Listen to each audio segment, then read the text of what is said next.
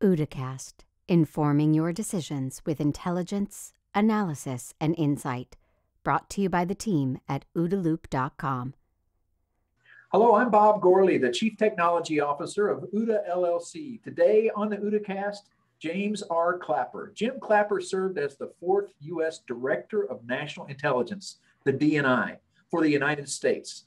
This is the top intelligence position. He did so in the Obama administration from 2010 to 2017. He began his career as an enlisted Marine Corps reservist in 1961, serving in a wide range of operational intelligence positions after that in the U.S. Air Force. He eventually became a 3-star Air Force Lieutenant General and the Director of the Defense Intelligence Agency. After retiring from uniformed service, he would later return to government as the first civilian director of what was at the time the National Imagery and Mapping Agency. This was just 3 days before 9/11. In 2007, General Clapper was named the Pentagon's top intelligence official, the Undersecretary of Defense for Intelligence, and serving as an appointee in both the Bush and Obama administrations before President Obama appointed him to the DNI. He's author of the book, Facts and Fears, Hard Truths from a Life in Intelligence. General Clapper, welcome to the OODAcast. Thanks, Bob. Thanks for having me. And may I, at the outset here, commend what you do. I'm an avid reader of OODA Loop, and I really love it. Sometimes I don't completely understand it because it's pretty techy, but it's a great publication. I'm an avid reader of it. Well, thanks for the endorsement. It really makes us want to do more and better. We're very proud that we try to cover the waterfront of issues and risks globally, and knowing that you're an avid reader is very motivational for us. Well, thanks. Anyway, thanks for having me. Right. Well, I'd like to start with some discussion about your book, if that's okay, because sure. Yeah. Facts and Fears, Hard Truth from a Life in Intelligence. Let me tell you what I liked about it. I liked the way you started the book at the beginning. You're a very young age. You were essentially born into intelligence. That was the title of one of the chapters of your book, my favorite chapter, because it connected us to history. It connected us to the history of World War II and the age right after. It connected us to the Cold War and your parents. We learned more about them and their actions. And your dad was an Army SIGINTer. And so I really liked that book and wanted to commend you for starting at the beginning. For a history buff like me, that's just a great hook to want to learn more. Well, thanks, Bob. It was, I wasn't going to write a book. I sort of got talked into it, and by my collaborator, Trey Brown, who was my speechwriter the last 3 years I was DNI, and we kind of mind melded. And he really talked me into writing the book and helped me a lot with it. I never got it done without him. And I found it to be both a cathartic as well as an opportunity to be contemplative. And one of the things that I realized fully was the extent to which my parents, particularly my dad, influenced me in my career and whatever success I enjoyed is a huge influence by him. Right, and it was pretty clear in the book that you learned at an early age the importance of keeping secrets. There's things that you didn't talk about because you knew your dad was involved in secret things. Well, it's true, although it's hard not to absorb a bit about the work he was in. And I guess I kind of got into it a bit during my senior year in high school, and in which I attended a dependent high school in West Germany, Nuremberg American High School, which doesn't exist anymore. My dad was the operations officer for a very large, what was then called the Army Security Agency Signal Intelligence Battalion, targeted against East Europe. And I hung out with some of the soldiers that worked for my dad, because they're only a couple of years older than me at that point. And, kind of through osmosis, I learned some things. I learned a lot about communications theory from one of these, couple of these guys who were ham operators. And I'd go hang out with them, and they taught me a lot about propagation theory and communications work. And of course, that was the heyday of high frequency manual Morse. I learned a little Morse code. So I didn't get the full money exactly, but I certainly had a exposure to it, to put it that way. And that's what kind of motivated me later. That's cool. And I did want to mention, you mentioned Van Hill Farms in your book, Army SIGINT Station, which I live pretty close to that. And frankly, I'm embarrassed to say I had never visited there until I read your book and then was motivated to go see it. There's a Cold War museum there now that's full of great gear from the Cold War, including devices that maybe they're the same that your father had used. So it's a pretty good facility. Yeah, it's great. It's I've been back a couple times. In fact, when my dad, not too long before he died, I took him out to Van Hill. It was a trip down memory lane for both of us, and the quarters that we lived in, which in those days was a fourplex with 4 lieutenants living in it. It's now they converted into a duplex. And since it was a farm when the Army took it over in the early 40s, and the propagation conditions there are very suitable for long-range SIGINT operations. So that's what drove the choice. And the operations themselves were actually conducted in what used to be the barn. In fact, that's what it was referred to as the barn, which actually meant operations. And that barn, as far as I know, is still there as well. That's cool. Can we fast forward and talk a bit about your early years as an intelligence professional in Vietnam? Well, after I got commissioned, I went to Goodville Air Force Base, which in those days was purely SIGINT training, both officer and enlisted. And it was the Air Force cryptologic arm was the U.S. Air Force Security Service, and that base was owned by Security Service, so exclusively for SIGINT training. It's since broadened to all skill sets are trained there. So I went there, and my first assignment, which was kind of a disappointment, was to Kelly Air Force Base, 180 miles away. And I went there as, and I was kind of most lieutenants, second lieutenants, kind of an apprentice, and was there about 2 years, I guess, or a year and a half, something like that. 2 years, I was a first lieutenant. Then I went to volunteer to go to Vietnam, went early. November 65, I went to Vietnam, and it was probably the most miserable year of my life, both personally and professionally. And grew very disillusioned about the war, and almost got out of the Air Force after my year was up. Rotated back to Kelly, and essentially more or less the same kind of job I had when I left. So my intent was to finish my master's degree, get out of the Air Force, and go to NSA and do cryptograms the rest of my life. But somebody intervened. A mentor, although in those days that term wasn't used, but that's really what it was. And, kind of plucked me out of anonymity and started helping me with assignments, and kind of the rest was history. But well, I was pretty narrowly avoided getting out of the Air Force. I was all but out. Well, now you had an opportunity to brief people like General Westmoreland, correct? I did. The arrangement, I was, when I first got to Vietnam, I was a watch officer, and I worked straight mids from about 10 o'clock at night to around 8 o'clock the next morning. And what was 2nd Air Division, later 7th Air Force Warning Center, which was nothing more than an H-1 van, a tractor trailer van. And we had, teletype circuitry, mainly connected with Air Force Security Service unit, Da Nang Air Base, that tracked North Vietnamese air defense, which is in turn how we kind of monitored our own Navy and Air Force strikes up there. So I did that for about 4 months, and then became a day lady analyst, air defense analyst, and again, was kind of plucked out of an anonymity from the sea of lieutenants there to go brief General Westmoreland every Saturday on SIGINT reflections of airstrikes. Well, I had never even seen a four-star general, let alone actually talk to one. And I was scared to death. You know, the first Friday night before the Saturday morning, I was go down, but I was part of a two-man tandem.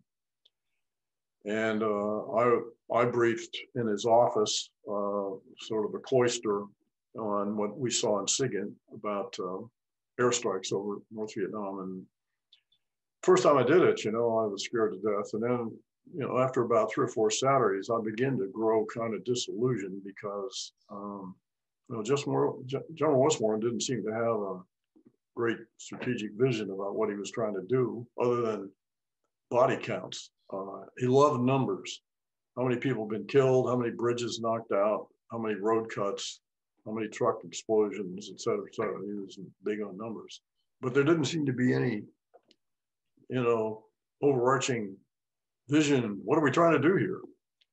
And as time went on, I started to see what it did to what it was doing to the armed forces, particularly the Army, my dad's service. And I just, over time, grew very disillusioned with war. Like, what are we trying to do here? Right. You know, General, by the time I first saw you, you were very senior. I was very junior in the Navy, very joint, of course. And you were delivering a presentation where you were making a lot of points. This must have been like in 91, maybe 92. You must have been director of DIA. Right. And you talked about things like what intelligence should be. And I remember it to this day. It's you said intelligence cannot be a self-licking ice cream cone, intelligence for intelligence sake. You also said that intelligence professionals should never be lulled into being historians, just reporting on things that have happened. We need to lean forward and be proactive and predictive. And I wonder, although I heard those kind of things from you near the end of your career, if your early formative days are where those kind of points were underscored for you. Oh, exactly, Bob. That's a great question and very perceptive. And it's precisely because intelligence was largely historical. It was very slow. You know, we would track reactions to airstrikes by monitoring North Vietnamese air defense communications, which were high frequency manual Morse, very slow. And then, you know, acetate and grease pencil, we'd try to recreate the tracks.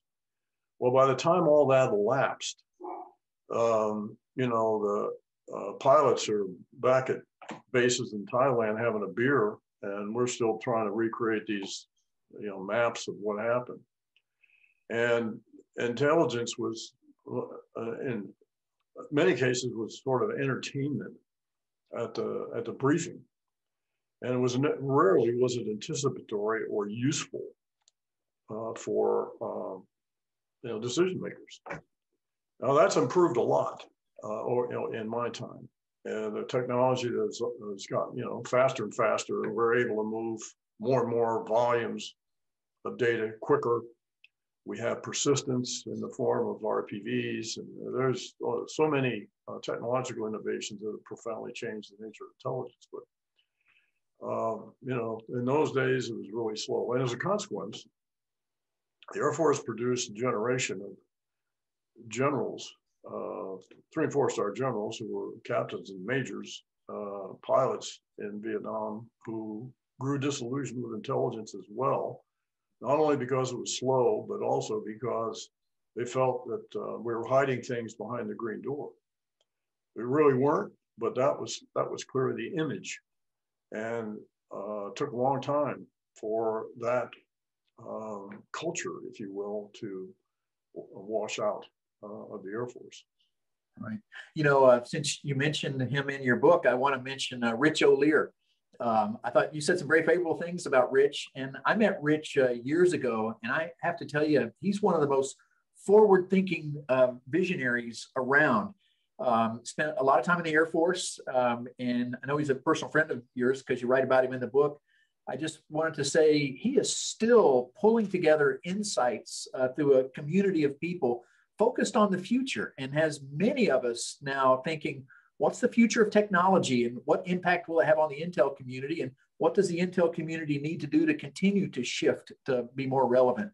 So I think he must be an example of the kind of general that we need more of in the Air Force. Oh, absolutely. Rich and I met as colonels, and we were on the air staff together in the early 80s. And Rich, if memory serves, graduated from the National War College. I think he graduated in 80 and I graduated in 79. And you know, everybody's watching, well, what's going to happen when these two hot burner colonels get together. And initially, Rich was my deputy, as I was chief of what was in the old days called I&Y on the air staff, which is all the programming and money and that sort of thing. And then Rich moved over to the other major directorate, which was Director of Estimates, which attended to Southern Intel. And one would think, you know, we would be hot competitors. And what happened was we became close friends. We carpooled together. And subsequently, I went down to be commander of APTAC. And then Rich, when I left there and went to Korea, Rich succeeded me. And we've been lifelong friends ever since. And you're quite right in your characterization of Rich. He has unbelievable energy. And even today, it's, and, you know, we're both getting up there. But Rich has a passion for intelligence and its role in the national security apparatus and its importance to this country that continues yet today. And he's, you know, he's been a leader, a thought leader, I should say, with respect to intelligence. So I have great, tremendous admiration and respect. And as I say, we've been, you know, lifelong friends since it's been now 40 years. Cool. Let me get back to this topic of intelligence in history. I think another thing that happened on your watch as you were Director of National Intelligence was the Osama bin Laden raid. Right. And I can only assume, based on what I've seen, that's an example of more proactive intelligence. That was not waiting to see what we discover. That was going out there and hunting for data and coming up with assessments and validating assessments and continuing to iterate. Well, you're quite right, and I have always highlighted the the takedown of UBL on the 2nd of May of 2011 is you know, a real highlight as opposed to a lot of lowlights. But that was and it was a textbook example, Bob, of partnership between intelligence and operations. In this case, specifically special operations. And it's also a testament to persistence and not giving up, patience, painstaking patience to track down the whereabouts of UBL. So it was, you know, a real classic textbook example. I also have to acknowledge that President Obama made a very courageous decision to go ahead with the raid, and you know, there was right up to the last minute debate about just how to conduct it, you know, standoff munition or a special ops operation. And he, you know, opted for, I thought, the most promising option, but also the one that carried probably the greatest political risk.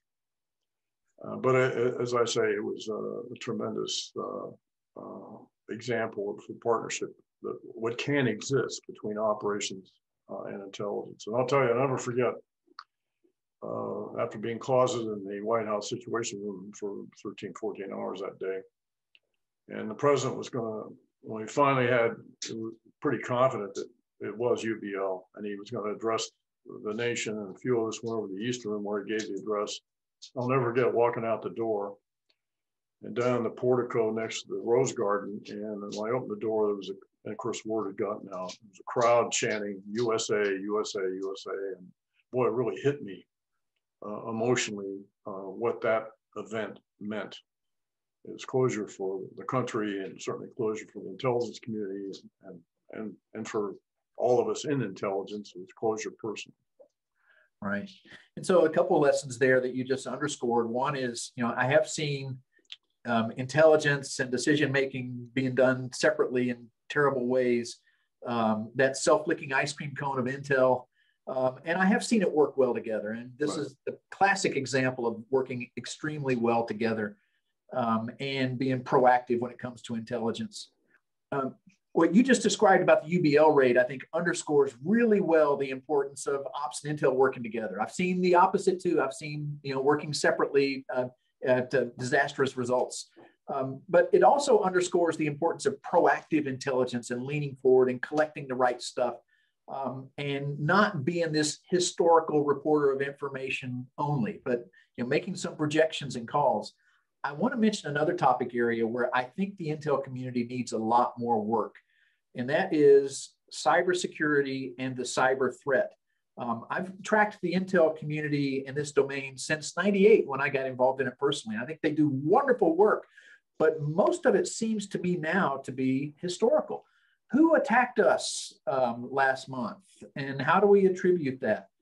Very little, at least, is being seen commercially on who is going to attack next and what are their capabilities. The greatest sources of intelligence in cybersecurity, in my opinion, seem to be commercial. Companies like FireEye, who acquired Mandiant, they produce assessments that are well read by everyone. And that just has always puzzled me. Is there more that the intelligence community can do to better serve US policymakers and also industry in America on what the nature of the cyber threat is? Can it be more proactive? Well, let me get back to a couple other things before I lose the thought here. First is on the self-licking ice cream cone metaphor, which is meant to imply or convey that the intelligence community should only do things that the policy community tells it to do, and by policy writ large, whether military commander, diplomats, whomever. And so that's why there's supposed to be a rigorous process by which policy needs are expressed, and then that is translated in turn by the intelligence community and its individual components into actual resources, capabilities, manpower, et cetera, that are applied against those priorities. So that's an important point I want to make. It shouldn't slip by. Okay. As far as cyber is concerned, there's no question there can be improvement. I think, and there's a couple of obstacles here, at least that I encountered. One was, of course, is sharing and the obstacles to sharing. And both camps, whether the intelligence community on one hand and the commercial side on the other, do have understandable reasons why there's a reticence to share. In the case of the intelligence community, of course, it's the proverbial sources and methods and trade crime. And in the case of the commercial side, there's proprietary interests, shareholders, boards, and that sort of thing that inhibit sharing. In fact, I was part of an effort, kind of dragged into it, in the Congress to legislate sharing, and I didn't succeed. So I think people have to understand what the reluctance is. The other thing that prevails, that certainly in the case of the SolarWinds attack, if you want to call it an attack, and actually it was great espionage, is the restrictions on the use of the national foreign intelligence apparatus in a domestic context.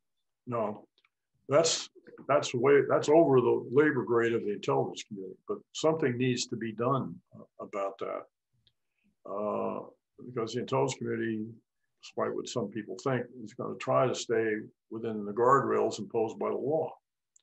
And so there needs to be, I think, legislation from two standpoints: one that would promote sharing and or mandate it perhaps, and the other thing is, how can we bring to bear the resources of considerable resources, notably those of NSA, in what could be a domestic context? And that's having lived through Snowden, that's a real point of sensitivity, and that's why the Congress has got to act. in my opinion, to improve this. All right, thank you. That makes a lot of sense. The other thing, one other point I'll make is something we ran into during the Obama administration. It's probably different now, but you know, is the notion of responding to a cyber attack in kind. In other words, we get a cyber attack, we're going to counterattack. Well, what inhibits that, I found, is if you do not know how the adversary that you're attacking is going to counter retaliate, and whether or not you have the ability, you're resilient enough to absorb such a counterattack. Our approach traditionally has been to be very precise, surgical, and legalistic in the use of the cyber weapon. Well, you can't count on adversaries to be similarly precise, surgical, and legalistic. So those are all complications that enter into the fray here when you're trying to decide what to do about it. In these cases, you know, the SolarWinds attack and the attack against Microsoft, which are great examples of espionage. All right. No, I agree. That makes a lot of sense. Although from the perspective of the company SolarWinds, that was an attack. It really hurt their bottom line and their business. From the perspective of the nation, that was done for an espionage purpose. I wanted to shift and ask your opinion on something else. You spent a career providing information to super busy people, super busy decision makers. And I wanted to ask if you had any tips for us there, because I see that's still a challenge today, whether you're in government or in industry. You have a busy decision maker, an analyst has information they need to convey to that busy decision maker. Any tips or advice on how to do that effectively? Well, yeah, I got, I thought, you know, I was pretty good at that stuff before I became DNI. Well, I got comeuppance with President Obama. You know, I've never done a president before. And, you know, obviously he was a really busy guy and also a very smart guy. And I learned to cut to the chase, you know, whether in the Oval Office or during meetings, where typically for principals committee meetings or National Security Council meetings that the president presided over. You know, you always start with, if it's a foreign problem, you know, you start with intelligence. I was likened it to, we're there to be the throat clearers. And what I learned was, boy, just cut away the fluff. And what are the major points here? What are the top 2, 3, or 4 points I need to make? Because lots of other people are waiting to talk, and they don't particularly appreciate, you know, droning on and, you know, where you're trying to cut through the underbrush to get what's the real point here. And that's, you know, it's the old saw about, gee, I'm sorry, sir, I didn't have time to write a short message. And it's much the same, you know, picking out what is, you know, from the piece of intelligence, what is crucial here. Should the president hear about this, even, first instance? And if he should hear about it, how are you going to portray it as succinctly and clearly and briefly as you can? Great, thanks. Very helpful. And I think relevant across multiple domains, not just intelligence, but, you know, yeah, government and business. Let me ask a related question. I want to ask if you have any books that you would recommend for the busy CEO today. What are you reading? Well, I'm big on history. I'm like you, somewhat of a World War II history buff, and as well the Korean War. So that's what I now that I have a little more time, I dwell on those. So, you know, I guess from a management standpoint, I guess I forget the author, but the 7 Habits of Successful. That's a pretty good text. But the thing is, when I read these things, I always found them to be exercises in writing down common sense. And that's something I learned from my dad about, you know, what a great management tool common sense is, and how to treat people. You know, and I learned that just by watching him. You know, it's not like he, you know, gave me sermonettes at the end of the duty day or something. just the way he treated people, regardless of their station in life. And it's something I carried with me. And I would assume that anyone I met was competent and wanted to do the right thing until proven otherwise. And I think if you approach people that way, a lot of times if you do, you'll help heighten their competence just by treating them that way. And of course, you got to be alert to the ones that aren't. Right, right. You know, this brings up a story from your book. Now that you mention it, it seems like your mom was also that way. If I understand your book correctly, you have a story. You were in Japan at an officers club function, integrated officers club, but maybe not fully. Right. Yeah, that's a very memorable vignette, and I'll explain to you why I remembered it. Yeah, it was 1952, and we were at Shitoshi Air Base, which still exists. That's a JASDAF base, but in those days, the Army's 1st Cav Division, which was a huge division, had rotated out of Korea. And so there were 3 Army bases there. And then my dad was the number 2, he was the exo of a very small ASA detachment. And so the Sunday custom, the social life for officers, or particularly overseas, revolved completely around the officers club back in those days. And this is 1952, which was 4 years after Harry Truman had issued an executive order in 1948, which legally, I guess I'll say, desegregated the military. So institutionally, the military is supposed to be desegregated, but socially, certainly it was not. So the background was that I had to go to the dentist, and which I didn't like most kids. And the dentist I went to was a lieutenant, a Harvard graduate, as a matter of fact, and a superb dentist. And he was great with me, and my mom really liked his manner with me and all that sort of thing.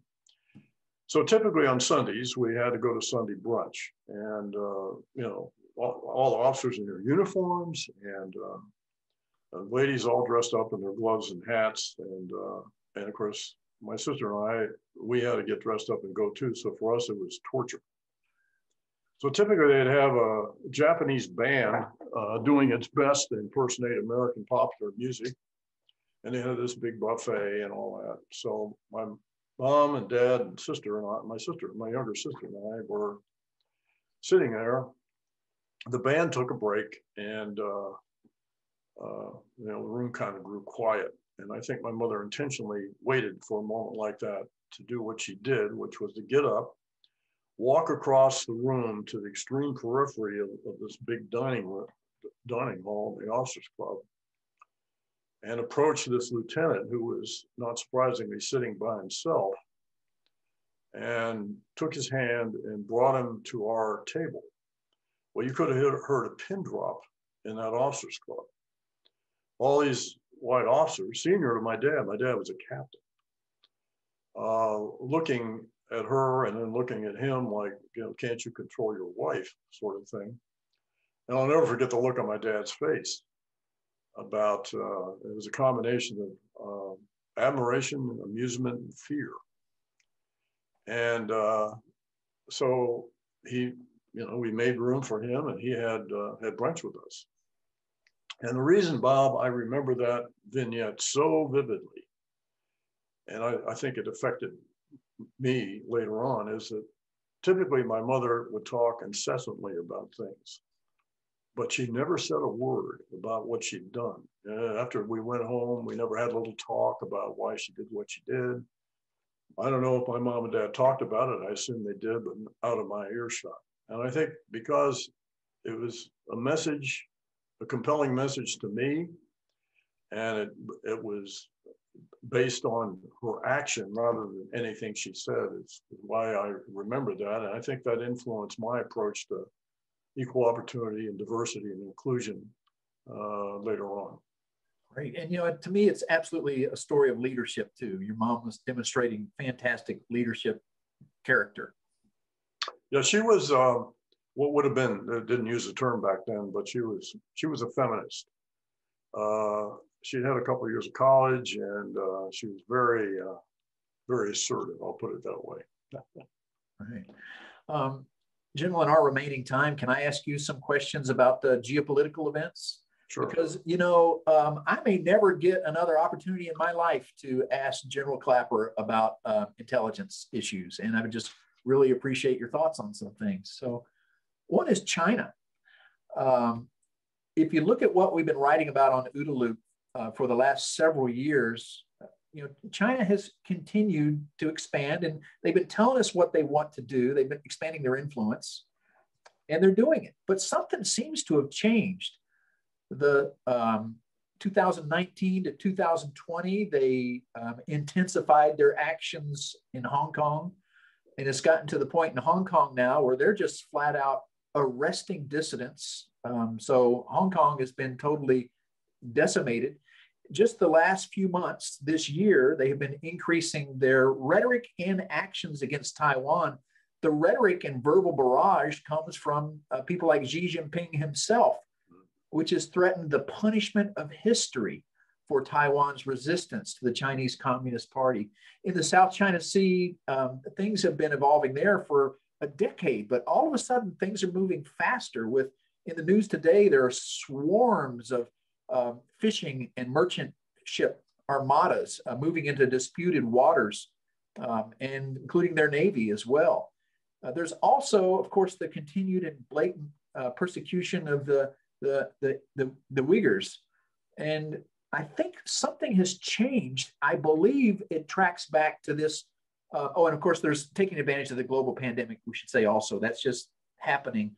But the change seems to have occurred around the time when they decided they're not going to care what people think about Hong Kong. That's my thesis anyway, and would love your assessment on that situation. Well, I think this is not a sudden overnight development on the part of the Chinese. I think it's become, frankly, more visible to us by virtue of President Trump and the Trump administration really calling out the Chinese for what they are. And, which I completely agree with. I just didn't agree with doing that unilaterally. But anyway, the Chinese have long suffered from what they call 100 years of humiliation. And they never got over the colonial era and their institutional inferiority. And I think what motivates implicitly Chinese actions, Chinese behavior is recovering from that 100 years of humiliation. And so the Chinese have gradually become more and more assertive. And as we have turned inward and consume ourselves with our internal divisiveness and polarization, and the Chinese have seen that. And what they've done is simply push the envelope. South China Sea, the Belt Road Initiative, and in the absence of pushback from us or others, they've just continued to push. And so, they've pretty much conquered, if that's the right word, Hong Kong. And certainly their moves, their rhetoric, and some of their exercises against Taiwan are threatening and disturbing. And I believe they're going to put us to the test. And they can back this by the strength of their economy, which is going to overtake ours soon as the largest economy in the world, and their military modernization, which is quite impressive and disturbing. And that it is designed specifically against those capabilities which they feel are our strengths: our command and control, our reliance on space, our Western Pacific bases, carriers and carrier aviation. And they've built specific capabilities and weapon systems against those strengths. And they've been very skillful in exploiting other countries in their Belt Road Initiative, which is very exploitative and works essentially to the advantage of China rather than the client. And so that's created a paralysis on the part of many countries that China is so exploited, particularly with respect to the economic control they have and influence, so that these countries are very reluctant to push back. And I've long said that what would really have impact on China if ASEAN could speak with a unified voice against China's aggressiveness, but that's not going to happen. And so now we're in a mode of the U.S. with a few, Japan and India and Australia. That's all good. Those are, that's kind of a stretched coalition there, but we've got to do things like that to push back against China. And I do worry about if they put us to the test with Taiwan, just what we'll do about it. Right. And this may be an unfair question for you, but I wanted to ask, do you have any advice for the business leader who may be doing business in China? A business leader, U.S. corporation doing business in China needs to be aware of these kind of things if they want to sell into China or use China as part of their supply chain, or they face economic consequences for their business. And how does a CEO find balance there and try to do business with China? I'm glad I'm not a CEO in that position, because I think they're in a very difficult position. There are obvious economic advantages to doing business in and with China. It's profitable. And, this is a big difference, obviously, between we and the Soviets, and we and the Chinese, because in the case of the Soviet Union, well, those two economies are mutually exclusive. Well, that's not the case at all with the Chinese. So this gets very complicated. Now, as an American citizen, it gets my hackles up when I see companies doing business in China, which because of the financial advantages, and making concessions to the Chinese that complies with their tremendously oppressive suppression of and control of their population. That's another thing that impels Chinese leadership, is control of that large population. They don't want to get it out of hand, and they don't want uprisings and opposition or any of that sort of thing. And so when we sort of cater to that, that's very bothersome. But at the same time, I recognize the economic and financial advantages of doing business in China. You mentioned supply chain. Well, this is a nightmare kind of problem for intelligence and security entities in this country. And ensuring the fidelity of our supply chain is a tremendous challenge. One of the things that makes me glad I'm not responsible anymore. Yeah. Can we turn to Russia for a minute? Sure. Another country we write about extensively at OODA Loop, and we track a lot of what's going on there, frequently in the cybersecurity domain. But recently, there have been an increase in troop movements around the coast, the border with the Ukraine, and a buildup in Crimea. It's gotten so concerning that NATO has issued statements. The U.S. Department of Defense just made an announcement saying that Russia needs to make clear its intentions regarding a military buildup along Ukraine's southeast border and in Crimea. Seems like another crisis in the making. My first wonder was, is it possible that Russia is creating a crisis at the same time China is moving in the South China Sea? Is this somehow connected? Both of them doing this because it's a period of weakness? Or is it just two unrelated crises by two different players in the world? Well, I don't know, but my assessment is that it's separate. It's related, I guess, in the Chinese pressuring us in the Pacific and the Russians pressuring us in Europe. But I think this partnership between the Chinese and the Russians is somewhat a marriage of convenience because of the mutual adversary with us. But I think there are long-standing, deep-seated animosities between the Russians and Chinese. I could be wrong about this, but I don't think we're going to or bode well for a long-standing, intimate, and trusting relationship between those two. Russia is in decline, and were it not for its military capabilities, notably its nuclear arsenal, which represents the greatest mortal threat to the United States, is Russia, and you have to respect that. Now, if it weren't for that, well, we wouldn't be so concerned about it. As far as the Ukraine is concerned, well, that was always the challenge in 2014. What exactly are the plans and intentions of the Russians, which means what are the plans and intentions of Putin? And, I'm sure the Intelligence Committee is struggling with that right now. What I hope we don't do is, huff and puff, but not blow the house down. In other words, we just make statements, we just, fire one when ready for a rhetorical volley. I'm not sure that's going to, and if we don't back it up, that's not good either. Right. Okay. Well, General Clapper, thanks very much for the time today. It's been very informative, insightful, and very much appreciated. Well, thanks, Bob, for having me, and again, thanks again for what you do, and thanks for your leadership. Thank you. Thanks for listening to this OODA Loop production. For the latest analysis on cybersecurity, technology, and global risks, please visit www.oodaloop.com.